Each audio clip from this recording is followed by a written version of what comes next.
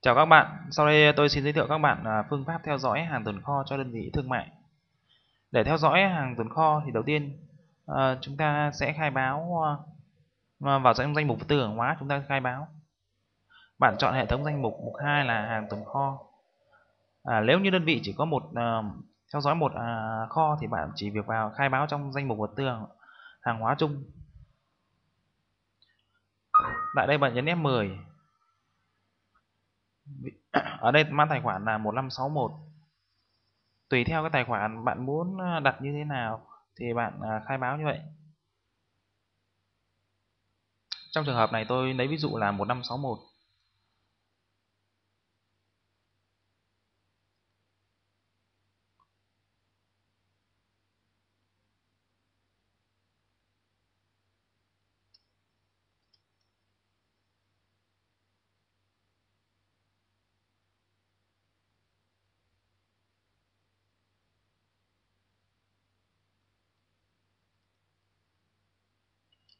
Đơn vị tính. Ở đây có cột mã nhóm, nếu mà bạn muốn theo dõi vật tư hàng hóa theo nhóm thì bạn điền mã nhóm vào. Ví dụ ở đây tôi để là 1561. Hai hai mã là đầu là thuộc nhóm 1. Ví dụ như là hàng hóa 1 và thuộc một nhóm 1.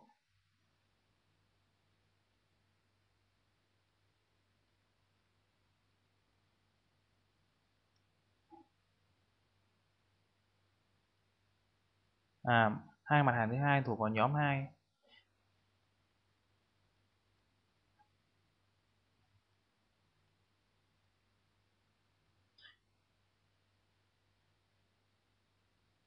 Sau khi khai báo trong danh mục vật tư hàng hóa ra xong thì bạn tiến hành nhập kho và xuất kho.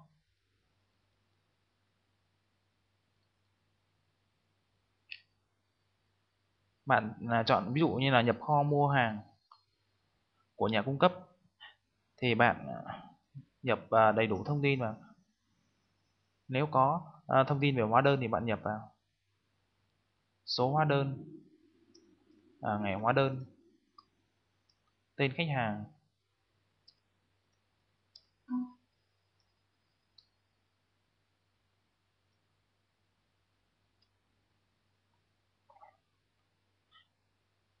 Nếu như đơn vị mà theo dõi theo nhiều kho thì tại đối tượng pháp nhân nợ bạn nhập mã kho vào.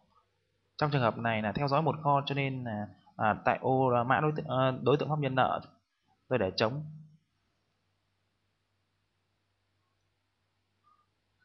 Số lượng, đơn giá, thuế suất giá trị gia tăng.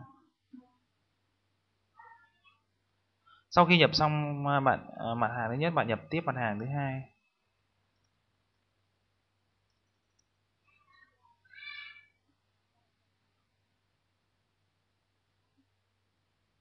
Đây là nhập kho.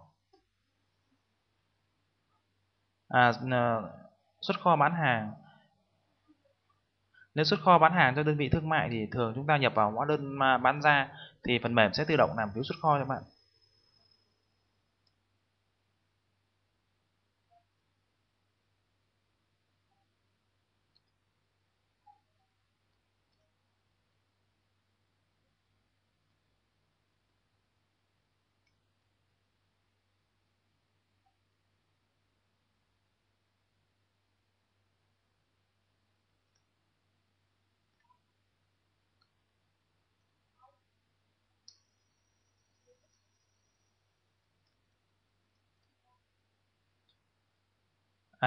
Đối với nhập kho thì bạn đưa mã vật tư hàng hóa vào vật tư hàng hóa nợ, còn đối với xuất kho thì chúng ta sẽ đưa vào là mã vật tư hàng hóa có. Do đơn vị thương mại cho nên là chúng ta sẽ chọn là xuất kho ngay khi bán hàng. Thì khi chúng ta nhập vào hóa đơn bán ra thì chúng ta đưa mã vật tư hàng hóa vào, phần mềm sẽ tự động làm phiếu xuất kho cho bạn. Sau khi nhập xong chúng ta mở sổ gốc ra, chúng ta xem, chúng ta sẽ thấy là trong sổ chứng từ gốc phần mềm sẽ tự động hạch toán là L632 và có 156, tức là xuất kho giá vốn. Do xuất kho thì phần mềm lúc này chưa có tính giá vốn, cho nên cuối tháng bạn phải chọn mục là xử lý lại đơn giá của tài khoản là 1561 bằng cách là chúng ta chọn mục là xử lý cuối tháng, mục 5 là xử lý lại đơn giá bình quân giao quyền.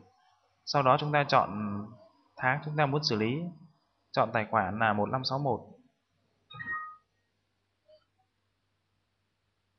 Sau khi xử lý xong thì chúng ta có thể in nhập xuất tồn, là chúng ta sẽ thấy bằng cách là chúng ta chọn sổ hàng tồn kho tổng hợp nhập xuất tồn. Chúng ta chọn là 1561. Chúng ta sẽ thấy là xuất kho lúc này sẽ có giá trị. Các bạn lưu ý đối với đơn vị thương mại mà sử dụng phương pháp bình quân giao quyền thì cuối tháng chúng ta phải xử lý lại đơn giá của tài khoản là 1561.